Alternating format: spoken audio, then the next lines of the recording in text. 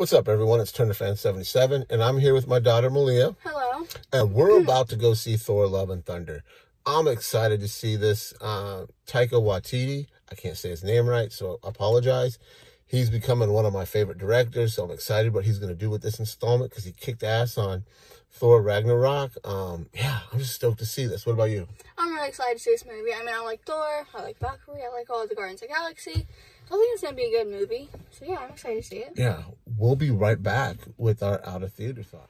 So we just got back from seeing Thor Love and Thunder.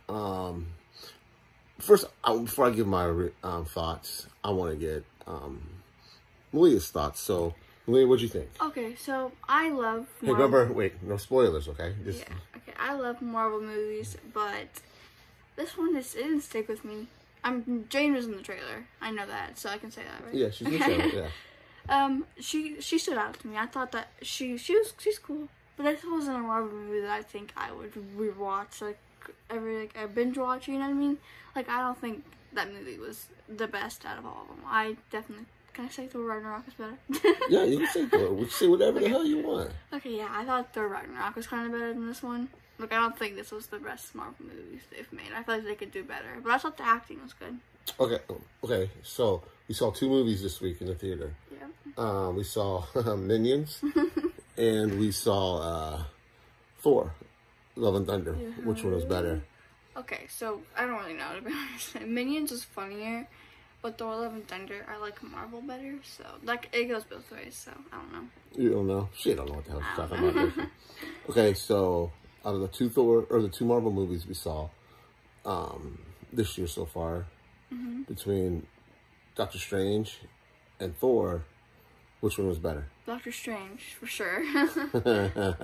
See, this is what we're going to Also, I don't really like Thor that much, but also I feel like that movie was good, though. It was alright. I don't know. It wasn't the best. She don't know what the hell she's talking about. Doctor Strange is better, though.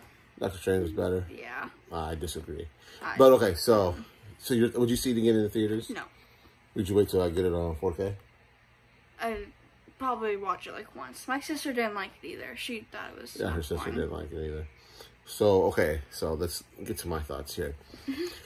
Okay, was this better than Thor Ragnarok? No, not by any stretch of imagination. Thor Ragnarok was amazing. I think Thor Ragnarok was an A+ film because it revitalized the Thor character. This movie did not. While I love what Taika Waititi, again, I can't say his name right. He's a great director. I think they leaned too heavy in the jokes. Some of them did not land. Some of them kind of felt forced, but it did not take away from the film for me. I kind of just ignored it. But when you got to the heart of the movie with gore, Christian Bale was fantastic. Natalie Portman was amazing. Her portrayal as Mighty Thor, she's awesome. Valkyrie, Tessa Thompson, I think that's her name. Oh, she was, I want to see more of her. I really dig her character. Russell Crowe was pretty cool. And Chris Hemsworth, again, as Thor. Man, he just owns that role. He looks like he's having fun. Can't wait to see what he does next. What would I give this film? I think I would give Thor Love and Thunder a B-. Yeah, I'll say a B-.